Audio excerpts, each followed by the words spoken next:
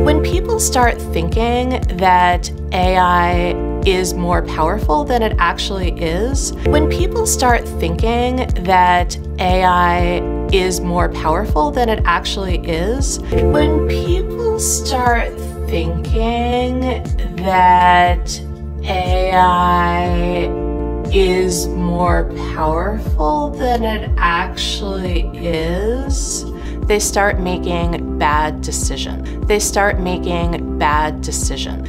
They start making bad decisions. Artificial intelligence is not actually intelligent. Artificial intelligence is not actually intelligent. Artificial intelligence is not actually intelligent. AI is just math. AI is just math. AI is just math.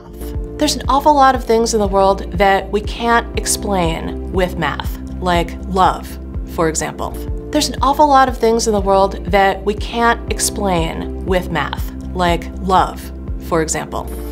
There's an awful lot of things in the world that we can't explain with math, like love, for example. I think the place where we really need to be cautious about using machine learning is when it comes to self-driving cars. I think the place where we really need to be cautious about using machine learning is when it comes to self-driving cars.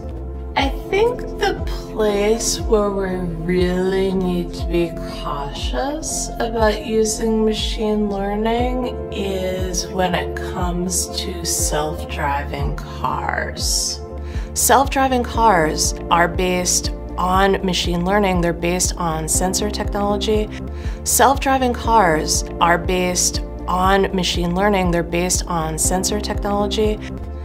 Self-driving cars are based on machine learning. They're based on sensor technology.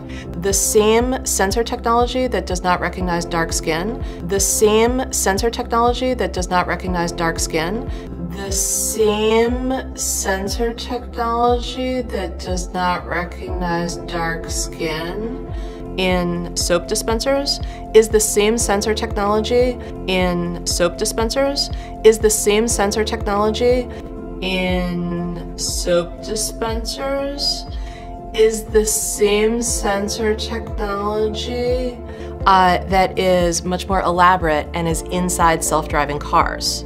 That is much more elaborate and is inside self-driving cars. That is much more elaborate and is inside self-driving cars. Sometimes people really have a lot of hopes and dreams tied up in AI. Sometimes people really have a lot of hopes and dreams tied up in AI. Sometimes people really have a lot of hopes and dreams tied up in AI, and they really want to see the future that they imagine from Hollywood films. And they really want to see the future that they imagine from Hollywood films. And they really want to see the future that they imagine from Hollywood films. And so they feel kind of disappointed. And so they feel kind of disappointed. And so they feel kind of disappointed when AI is revealed to be kind of dumb. When AI is revealed to be kind of dumb. When AI is revealed to be kind of dumb.